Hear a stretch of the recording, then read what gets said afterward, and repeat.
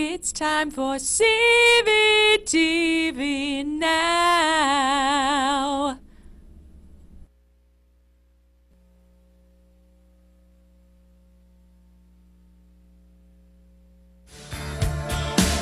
Take my heart and make it strong. You're simply the best, better than all the rest,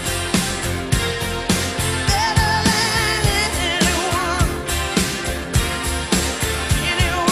I've ever met. I'm stuck on your heart. I hang on every word you say. Tear us apart. Baby, I would rather be dead in your heart. Welcome back to CVTV. I'm Macy. And I'm Jayla. We are your CVTV anchors. We would like to wish Lucas a very happy birthday today. Please come to the office after CVTV for your birthday pencil. Next, we have the question of the week. Can you name all 7 dwarfs in Disney's Snow White? Please turn all answers into the orange box in Mr. Tom's room. The winner will be picked tomorrow. Last night was Crestview night at Marco's Pizza. One student even got an opportunity to create their own pizza. Check out these pictures of Elijah cooking up something special. Be sure to eat at Marco's next month on Crestview night. Please welcome back Miss Brown to CVTV. Thank you, anchors. Hey, today, friends, I got to visit the cafeteria, and boy, did I like what I saw. I saw many of you sitting with your knees under the table, having a fun conversation with your lunch table friends. I saw students waiting in line silently. I did see a little confusion, though, about what to choose in the line. Students, you always have to have a fruit or a vegetable on your plate. So be thinking and be planning. You always have to have a fruit. It might be a juice, it might be a banana, or it might be a vegetable like a carrot. Today we also had oranges.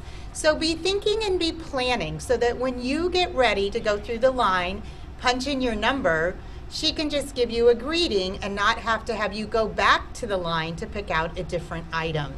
So remember, you're silent while you're waiting in the lunch line, and remember to always choose a vegetable or a fruit, and then always enjoy your lunch.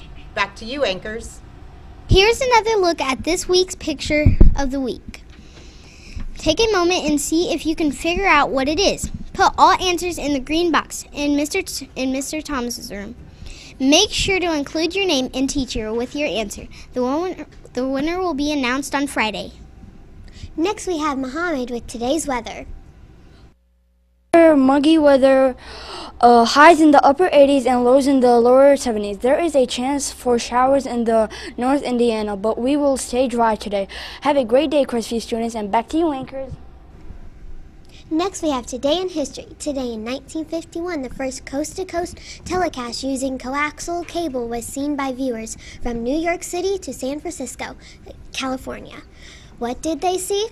U.S. President Harry S. Truman giving a speech to the nation from the Japanese Peace Treaty Conference in San Francisco.